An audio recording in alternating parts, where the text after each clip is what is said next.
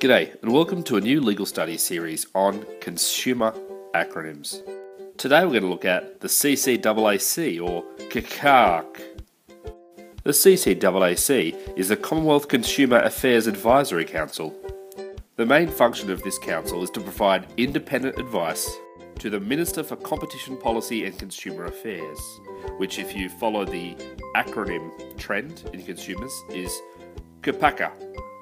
More specifically, the CCAAC looks at reports, issues and papers which are referred to it by the Minister, then reports back to him on the specific consumer policy implications for these papers, reports and issues.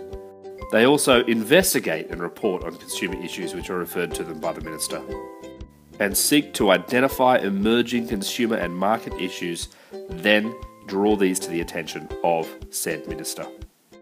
So generally speaking, the CCAAC acts like an independent expert personal assistant for the Minister for Competition Policy and Consumer Affairs.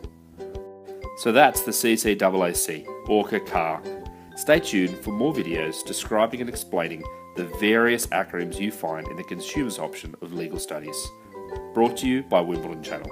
Don't forget to like and subscribe.